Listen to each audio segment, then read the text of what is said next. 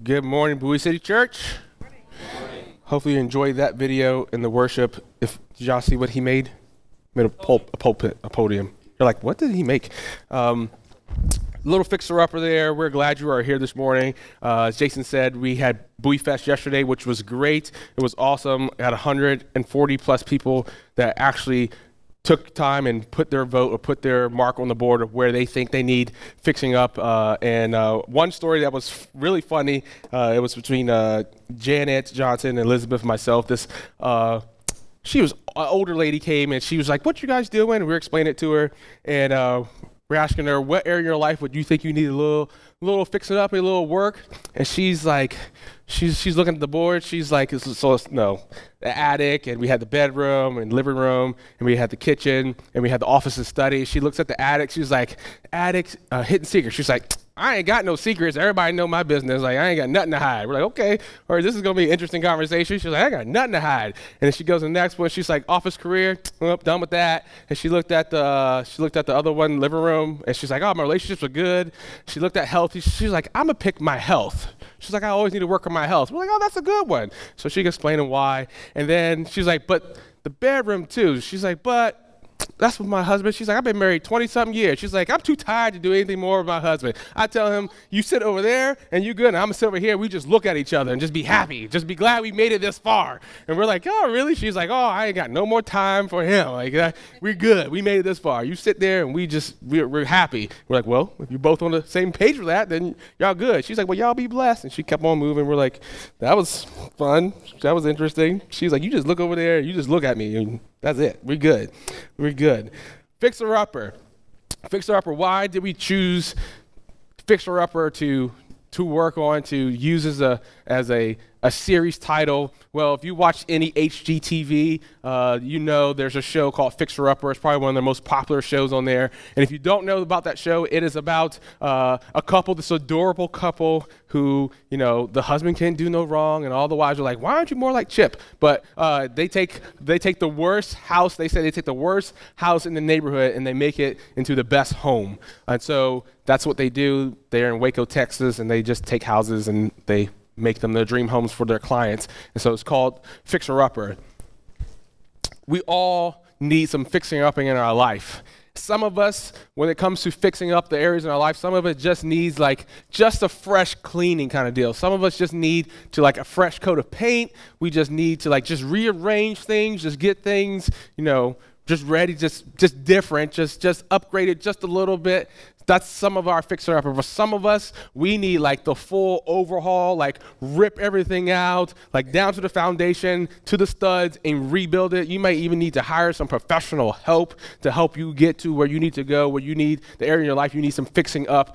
That is what we're talking about. And so as Jason said, we had 5 topics on the board, and we're going to be preaching through those 5 topics this month of June. And so if you miss one, that's okay. They're going to be online. They're going to be on YouTube and on our Facebook page and also on our website if you miss one of them. But because we want everybody to have in every area of their life be fixed the way God wants it to be, to operate the way God has designed it to operate, to be at your max of living the way God has called you to live. So today we get to talk about one of the topics. And I want to start off with a story. This husband goes to his wife and he knows her birthday is coming, and so he asks his wife, "What would you like for your birthday?" And she looks at him, she says, "I just wish I was 10 again." He says, "Okay, got it." And so they go, he plans this perfect day for her, so he wakes her up early and he's like, I'm gonna knock it out of the park. So he gets her corn puffs and he gets her Pop-Tarts, and he's like, "Here's your breakfast." And she's like, "Okay." So she eats the breakfast and he's like, "All right, now we're gonna go to Six Flags. We got the passes at Six Flags. We're going to skip the lines. We get to the front of the line." And she's like, okay, she's down. So they do all the roller coasters and all the rides. They're screaming and eating all the amusement park food. And she's like, "My head is hurting and my stomach's turning, but that was fun and enjoyable." He's like, "Oh, we're not done yet. We're going to go to the water park." So they walk across the park. He bought her a bathing suit and they did the slides, and she got sunburned, but she's like, "This was a good time." And she's like, thought her day was done. He's like, "Oh, we're not done yet. Now we're going to go to the movies. And so he took her to the movies, going to see the new Lion King movie, live action. Y'all know how I feel about Disney and Lion King. So he takes her to that. They get popcorn and snacks and sodas. And she's like, okay, that was good. I like the movie. Are we done? And he's like, no. Now we're going to go to Dave & Buster's. He's like, going to Dave & Buster's. We're going to eat some food and play video games. She's like, okay, well, so we do that. And he's like feeling awesome about himself. I accomplished a 10-year-old day. He's like, so how did you enjoy your birthday? How did you enjoy being 10? She's like, well, I actually said, I can't wait to be a size 10 again. And he's like, he missed it. He missed it. A lot of times we go with the flow. We go with the good intentions. Like, it means well, and we're going to just go with the flow. But this is not ideal. This is not what I really had in mind. Like, that is kind of happens in our lives. We really are just going with the flow. It's not the ideal situation. Things aren't quite right. Things are not the way you think they should be, but you just go with it. You go with it, and eventually you get to a point where you're like, things are just broken. Like, this is just not going to work. If a husband doesn't clearly hear his wife often enough, eventually there's going to be some tension. Eventually there's going to be some strife. We need to do a little fixer-upper in our lives, and today we get to look at marriage. We get to focus on husband and wives. You're like, if you're single, or if you're not, you're a teenager, you're a student, you're like, I ain't got to marry, I'm not married, I'm not a husband or wife.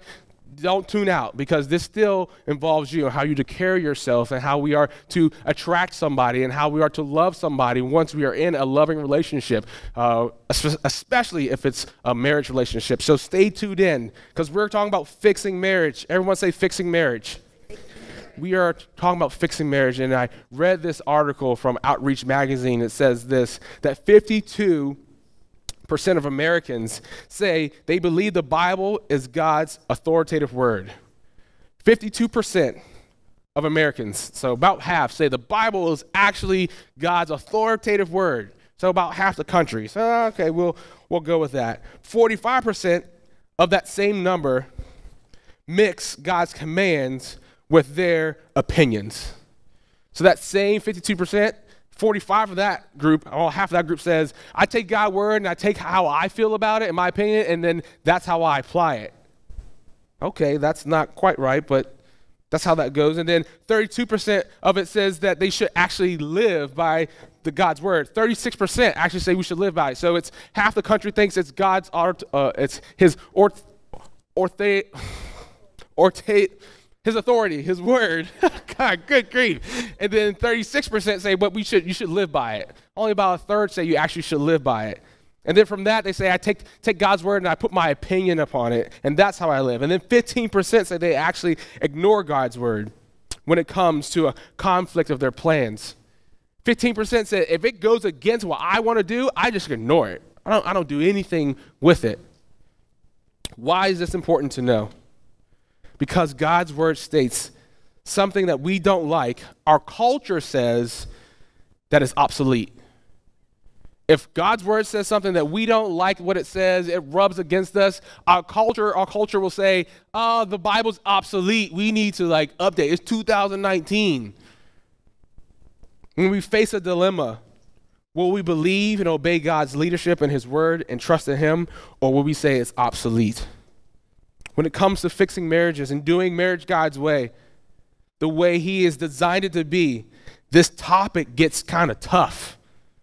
Doing marriage God's way isn't easy. When I marry couples and I tell them, and I say this in a ceremony, marriage should not be walked into lightly. This is not something like just put a ring on it kind of deal. It's not a song. This is the hardest relationship you're ever going to have on earth, is the person that you're marrying. Should not be entered into lightly. Look, two imperfect people are taking vows in hopes to have the perfect marriage. And I'm going to tell everyone out there, the perfect marriage does not exist. And you want to know why? I know the answer. You've been asking that. The reason why the perfect marriage doesn't exist is because you are a part of the marriage. The other person could be perfect, but once you enter the picture, it's wrong. It's not going to work the way it's designed to work. Two imperfect people are trying to work on this perfect union, and it doesn't come out that way. There's no such thing as a perfect marriage. Problems happen. Things come up. How we are to make this work. How we are to fix our marriages. So if you're currently married or if you're not, but you desire to have a successful marriage, you desire to have marriages around you that are healthy, that are vibrant, that are full of God's love and full of his grace, no matter what the circumstances that you're facing, it's important to know the God's way of marriage. It is important to always, and I mean always, fix and work on your marriage, to work on your dating relationships, to view the person that God has for you. Is this the person for me? And if it is, how do I live with this person the way God has called me to live? So we're going to fix some marriages today. We're going to fix some relationships that are heading towards marriage. We're going to fix how we view marriage. And so we're going to look at Ephesians chapter 5. Ephesians chapter 5, verse 22 to 32. God's call to wives, okay? It starts with wives, all right? So wives, if you're going to be a wife or you are a wife, this is to you. This is God's word to you. This is what it says. It says, wives, that's, hey, all the females, it says this, submit to your husbands as to the Lord. Ooh, okay, we'll get back to that. For your husband is the head of the wife, as Christ is the head of the church, his body, of which he is the Savior. Now, as the church submits to Christ, so also wives should submit to their husbands in everything. You're like, I don't really like that. I don't like how that sounded. I'm not cool with that. We got to break it down. So that's what we're going to do. We're going to break down what this is talking about. So the appeal of submission. The appeal of submission. Verse 22 to 23. A nervous bride walks down the aisles, walking down the center aisle as she prepares for her marriage, and they're doing their rehearsal. And as she's walking down, she's messing it up. She's getting off rhythm. She's like stopping and going, and the pastor's like, "What is going on with her? What's going on?" So he's like, "Everyone stop!" And he tells the bride, "Hey, let's come to the side. Let's talk a little bit." And he's like, "What's wrong?" She's like, "I'm just nervous. I'm nervous about the whole day and they're getting married." And he's like, "Okay, look. When you come into the church tomorrow, you're going to walk down that center aisle that you have done since you've been a little girl. So when you get here and you get to this point, just focus on the aisle. Just focus on that. You know it. You've done it. You know it." He's like, "Okay, when you get a little bit further, you're going to see the altar. Just focus on the altar. You've seen it. You know what it means, what it represents, that the altar is there to sacrifice, to give to God. Just focus on the altar. And then you can take your eyes and focus on your fiance, your soon-to-be husband, Jim. Just focus on him. Just put your eyes on him, and you'll make it through." And so the wedding came, and she's getting ready, and she does what she's supposed to do, and she feels great about it, like it's going well. And as she's walking down the aisle, all the people are a little shocked and a little like, "What is going on?" Because all the way down the aisle, she says, "I'll alter Jim. I'll alter Jim. I'll alter Jim." They're like, I don't know if she really altered Jim or not. I don't know. She's just trying to get down the aisle. But sometimes we go into marriage thinking, I'm going to change him. I'll alter him. I'm going to tweak him a little bit. I'm going to get him right. I don't know if that really happens or not. I doubt it. But Paul here says the key for every wife that wants the hope of influencing, for the hope of doing her part for their marriage to be successful, has to be to submit. And it's like, that is heavy, but what does that mean? So the word submit, the word here in verse 21, means to relinquish one's rights and to fall in line by willingly placing oneself under another's authority and care. I'll give the definition again. Submit means to relinquish one's right and to fall in line willingly, placing oneself under the authority and care. This word submit is often used in the military when it comes to an officer and those that they command. That a soldier will willingly place themselves under the authority of their commanding officer and under their care. This is what God is saying. What he's saying to wives. So the emphasis is on the wife who is willingly, again, willingly, not forcefully, but willingly placing herself under her husband's authority and care, under his leadership. She falls in line under his love. It's voluntary response to God's call and God's will for the role of a wife. to give up her independence, to give up her rights and say, I fall under your leadership. I fall under the authority. I'll come under your care. So I want everyone to understand this. Submission is not obedience. Submission isn't obedience. Just want to be clear here. A wife is not to be commanded to obey her husband. Okay? Amen. No, I'm not. Yeah, they're not the boss of me. That is not what it is. It's you're not to approach your wife. Husbands are not to approach their wives as you approach your children.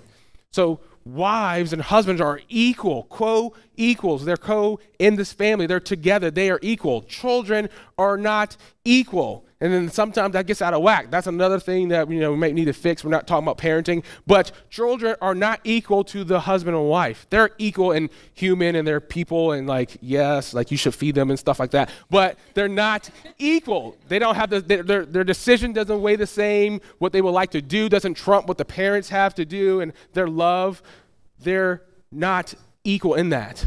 You love your children to death. You would do anything for them, but eventually you are training your children to leave, and it's just going to be you and your wife, you and your husband. So you're not married to your children. You're married to them, married to the person you said I do to. You didn't say I do to your kids. I remember telling our kids that, I love your mom more than I love you, and she loves me more than she loves you. They're like, yeah, right, Dad. Mom, do you love me more than Dad? She's like, nope. They're like, oh, Mom. And she's like, I'm not married to you. I'm married to Dad for the rest of my life.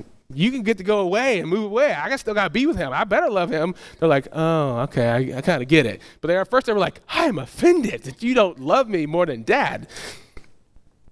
It's it is equal. And wives should longed willingly to place themselves under the husband's leadership. See, the husband is to love their wife. The husband is to love that bride that she is, and to cherish her, and to respect her, and to adore her. Can you imagine Jesus, who is the groom to the church, ever talking bad about his bride? Can you ever imagine Jesus not cherishing the church? Can you ever imagine Jesus not respecting the church? That is what we are to do as husbands and wives as the church comes under Jesus' authority. The wife is to do that and to long for that and want to be in that position because that's how God has designed it. Nevertheless, a wife is to fall under the leadership of God and fall under, as the husband follows the leadership of the husband, where the wife wants to fall under the leadership of God. The wife should, as I want to follow God, and when my husband follows God, I want to follow under my husband. That is the call to the wife. But this is not easy. Unfortunately, that's not the natural inclination of a woman or of anyone. It takes a supernatural move of God for that to work the way God has designed it. And what am I referring to? Referring to Genesis 3, you can turn there if you want, you don't have to, but Genesis 3, God's created the heavens and earth in chapter 1 and 2 and talks about that. And then in Genesis 3, the fall happens. And in Genesis 3:15, we have the first mention of Jesus, where it says, I will put enmity between you and the woman, between her seed and your seed. You shall bruise him on the heel, and he shall strike you on the head. That is talking about Jesus. That's right there. But we're going to talk about verse 16. Genesis 3:16, and this is God talking to Eve. This is God talking to Eve. Now, before we get there, before I say it, let me just backtrack. Let me just tell you how we got to this point. So, Eve was deceived by the serpent, by Satan. He was the serpent.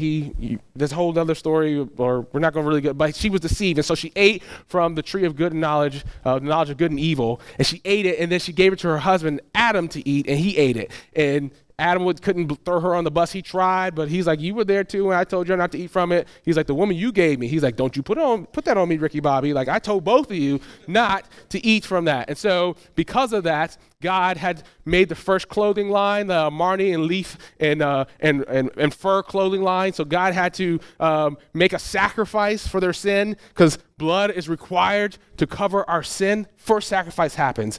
Understand, the gospel is right there in Genesis 3, where God says, I have to make this right. the only way sin can be covered is through blood. And that's how Jesus died that is why he died for the world, covered our sins with his blood.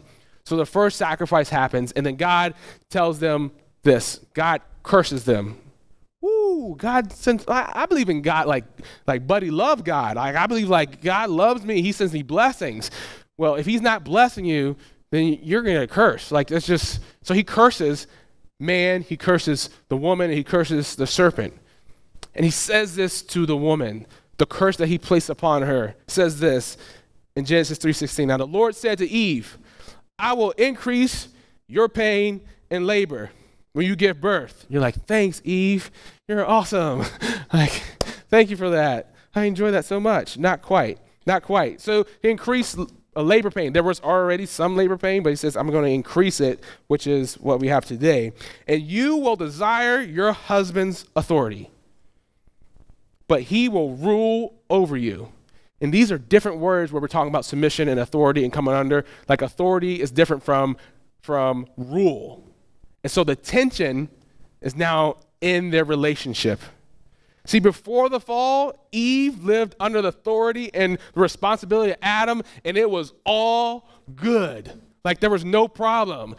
Adam was doing her thing, and she was like, just look at him. I just love him. Look at him over there controlling stuff and doing stuff. I just love it. Like, oh, Adam, like give me tingles. Like she was like all about it. She wasn't trying to step on Adam's toes. She wasn't trying to like buck him and the authority. She was just all about it.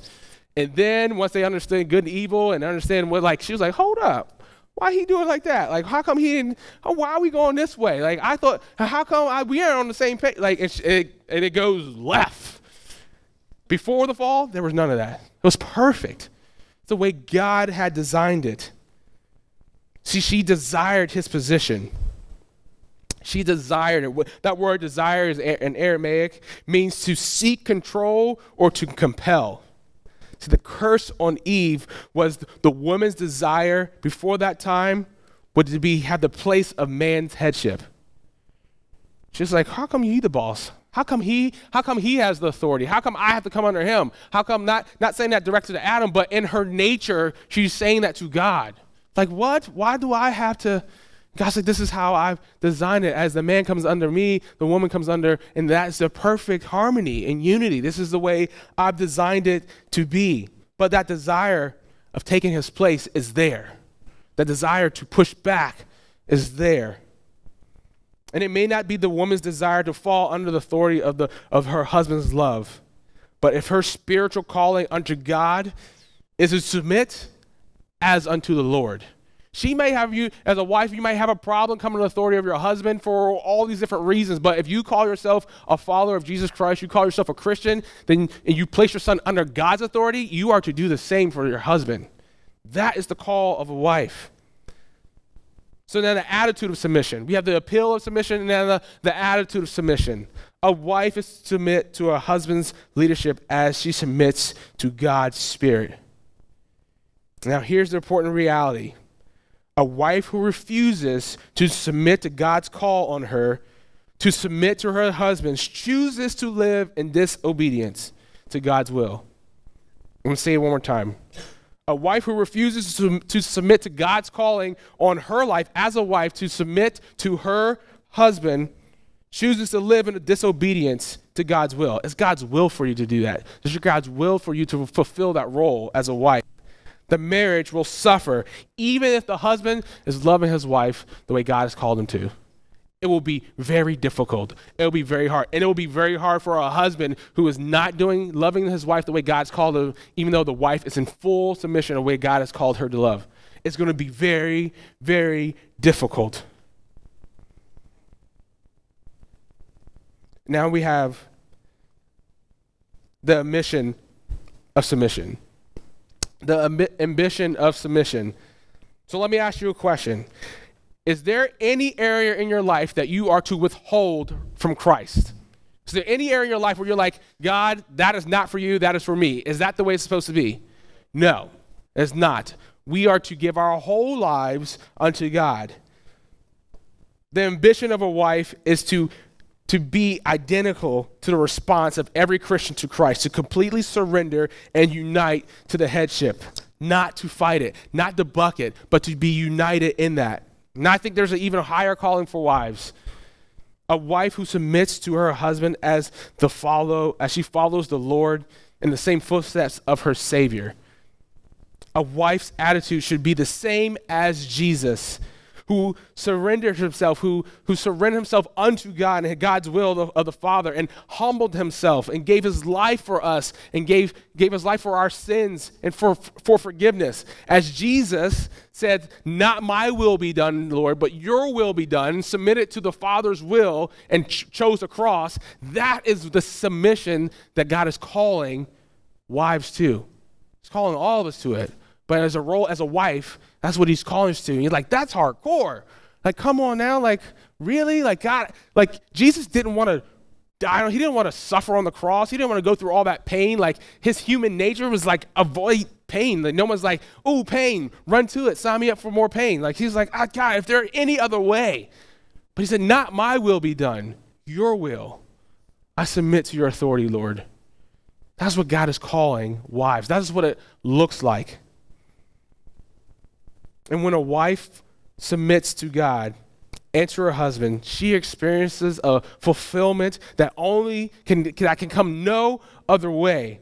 And the result will be an environment of intimacy, growth, and ministry partner that will make a difference in the home and in their work and in her life. When things are right, like it's working. Like I feel there's a sense of fulfillment that a wife will have that only can happen when they're fall in line the way God has called us to submit to him and the way God has called us to submit to each other. That's the call of the wife. All right, now I'm going to go off the wife. I'm going to get on the husband. She's like, good, go on the husband. The call of the husband. Like, I got it. Like, now let's talk about him now. Like, what did it say about him? The call of a husband, a call to a husband. It says this in Ephesians 5:25 and 30. It says, husbands, love your wives just as Christ loved the church and gave himself up for her to make her holy, cleansing her by washing with water through the word, and to present her to himself as a radiant church without stain or wrinkle or any blemish, but holy and blameless. And in the same way, husbands ought to love their wives as their own bodies. He is to love his wife as he loves himself. After all, no one hates his own body, but feeds it and cares for it, just as Christ does the church, for we are members of his body. The splendor of love. Verse 25 talks about the splendor of God's love. And this love that is here, the definition of love is the unconditional, continuously love sacrificially. You're like, ooh, that's a lot. I'll just say it again. That love that God has called husbands to do is this unconditionally and continually love sacrificially. Husbands are to love their wives as Jesus loves them. Unconditionally and sacrificially. Love does not do whatever it wants. Love does not only accomplish their needs. Love does not consider the cost that it will take for me to love that person that way. No. Love is whatever you need, I will give. Unconditionally. It gives without looking for anything in return. Woo, let me say that again. Loving, it says, I'm going to love without looking or expecting anything back in return. That's what God's calling the husbands how to love. Because Christ loved the church and gave himself up for her. And has the church ever been just 100% correct to Christ? No. The church fails Christ time and time and time again. Yet Jesus does not say, I don't love you back because you're not giving me love back. He said, I continue to love you sacrificially. Husbands, it's a heavy, heavy kind of love that we're to give. And it's easy for a woman to fulfill her role when her husband is fulfilling his role. She comes under the authority when you genuinely show her care, when you genuinely show her love. And you're like, Dione, have you met my wife? Have you met the person I'm trying to, like, she is like cold as a dead fish. Like, how am I supposed to love her? Like, what do you, bro, like, can we talk? Because do you understand? There's a word here, cherish, that we are to cherish her. That word cherish is defined as warming. You are to be warming to your wife. If your wife is dead, cold fish, there's a problem, because I got to ask, are you warming her? As Christ warms the church? Are you being gentle towards her and with her? Are you leading her? Are you a safe place and a soft place to land for her? If not, I know why she's cold. Because you're not warming her. You're not cherishing her. You're not adorning her. You're not adoring her. You're not presenting her blameless and pure and radiant.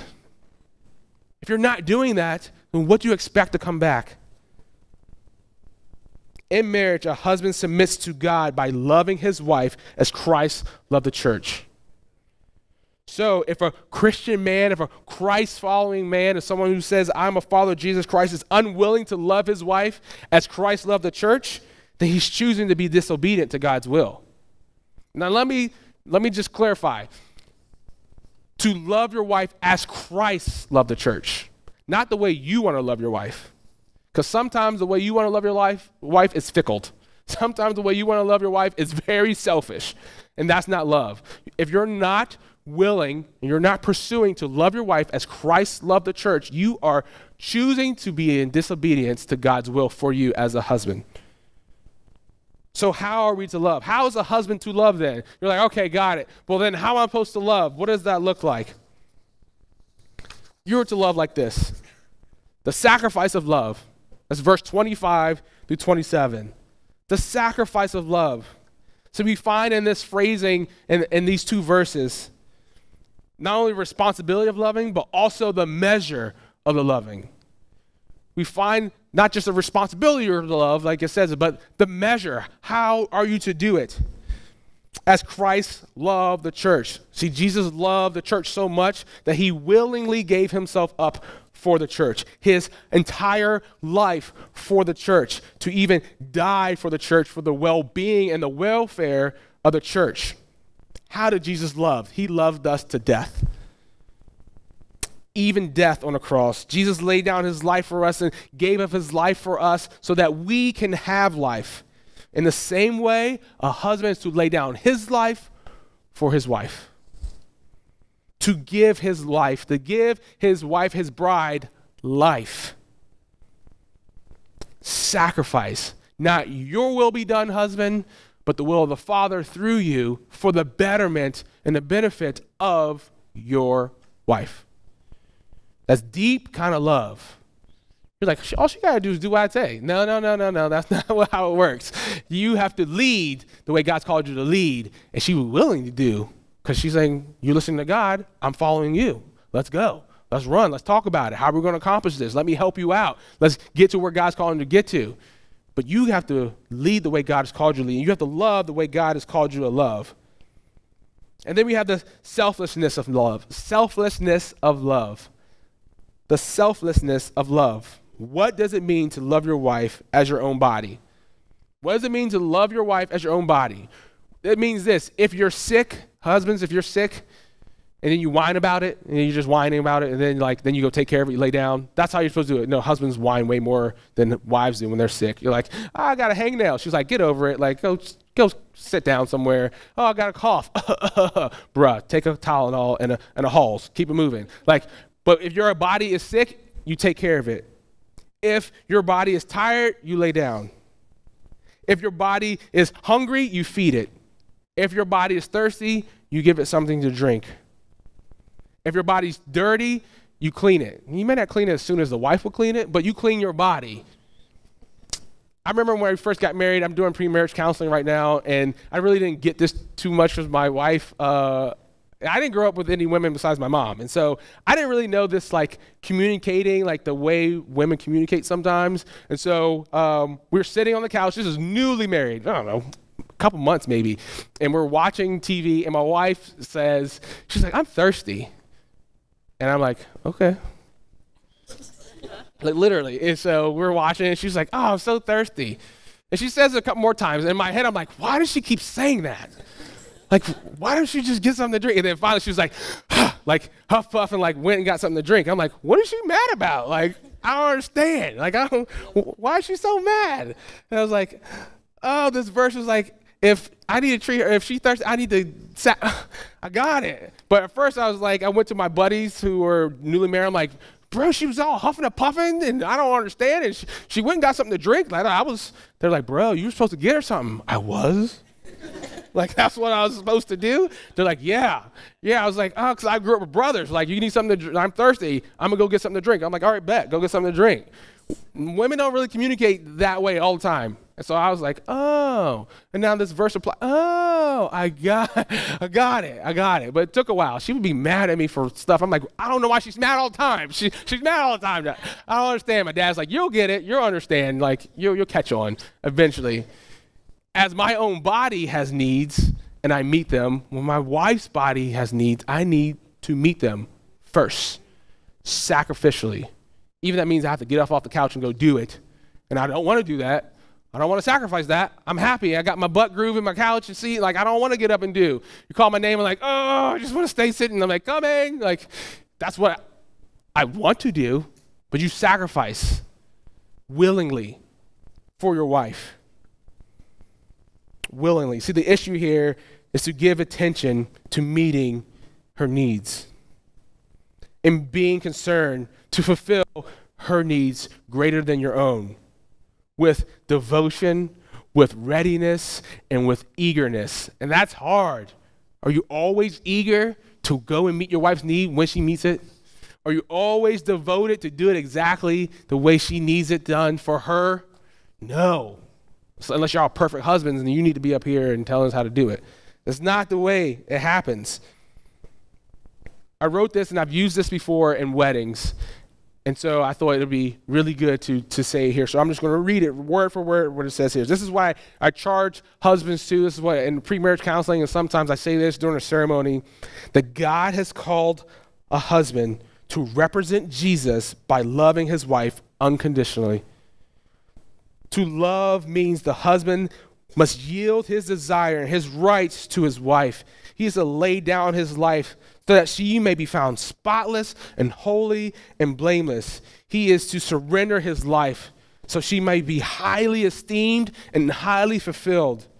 He is to serve her not as his master, but as a servant leader. To treat her with respect and dignity, viewing her as a co-equal to his life and to what God has called them to do. Placing her first always. The husband, like Jesus, have been called to lead his wife by serving her even unto death, to encourage her, to lift her up, and to protect her. Husbands, it's heavy. I thought the wives was heavy. Husbands, it's heavy. It's heavy on both sides. The call to the couple. The call to the couple, the call to the two of you, says this. This is verse 31 to 33. For this reason, a man will leave his father and mother, and they will be united with his wife, and the two shall become one flesh. And this is profound mystery, and I'm talking about Christ and the church. However, each one of you also must love his wife as he loves himself, and a wife must respect her husband. A marriage is more than a husband and a wife. A marriage is about us. It's not me over here and my spouse over here. It's about us together. Two people becoming one. If every person makes their marriage about themselves, their marriage will not work. If the wife makes the marriage about me, about her, it will not work. If the husband makes the marriage about him, it will not work. And it won't work the way God designed it. You will need some fixing upping for sure. Marriage is about us together. Two people becoming one. One flesh, as it says in verse 31. To become one couple, you have to do two things. You have to leave and you have to cleave. I know you heard that before. You have to leave and cleave. What does that mean to leave? To step away from your parents' protection and their influence. It means like cut ties. Like I'm no longer with you, I'm with them. Like mom and dad, I love you, but I'm with them. Like cut ties, that's what it means. Like, and that might be hardcore for some, but that's what it means. To leave your nest and to cleave to your wife. And what does cleave mean? It actually just really means to cement. To cement. If I cemented your feet to the floor, you're going to be there for a while. Like it's together, like super glue. Y'all ever put super glue and then you put some on your fingers and you get mad because you do this and you're like, dang it, like, I need the nail polish. Where's the nail polish remover? Like, I'm trying to get to my wife's because I'm like, this is cement stuck together forever. You're like, oh, great. Forever stuck together. One flesh. You become one. Husbands and wives will leave their parents and to be cemented together, interdependent to one another, together dependent on God. In doing so, they become one spirit, one spiritually, one emotionally, one economically, one socially, one intellectually, and one finally physically. They are one. So they're one in flesh, and they're also one in faith. Marriage is one of 4 institutions God has made. God has made 4 institutions. First one, marriage. He instituted, he made it, designed it. The second is family. Instituted and designed it. This is how families work. Third is salvation. And fourth is his church. Those are the 4 things, institutions that God has made and designed for us to operate in and to live in. For marriage, for the family, for our salvation, and for the church. And when your marriage is working right, your family works better. And when your family is working better and you understand the salvation that has come before you and is for you, the church works better. That's how it's supposed to be. When a husband or wife obeys and submits to the Father's will, not only experiencing a vibrant marriage, but their marriage serves as a light for Christ. And when a wife submits, it reflects the way Jesus submits to the Father. And when a husband loves, is the example of how we are to love and God's love and Jesus' love for us. Both the husband and wife are to be like Jesus to one another and to the world. All of us have areas in life that need some fixing. In your marriage, some of it might just be, I just need a fresh coat of paint. We're really good. We're humming together. Like we're in harmony. We're in unity. And some of us like, we need to rebuild. And we need to redo this. We want to, as a church, give you opportunities to say, this is great, or this is not so great, whatever it may be. I'm not going to ask you to spread your business and tell us your personal things, but every marriage needs to be prayed for.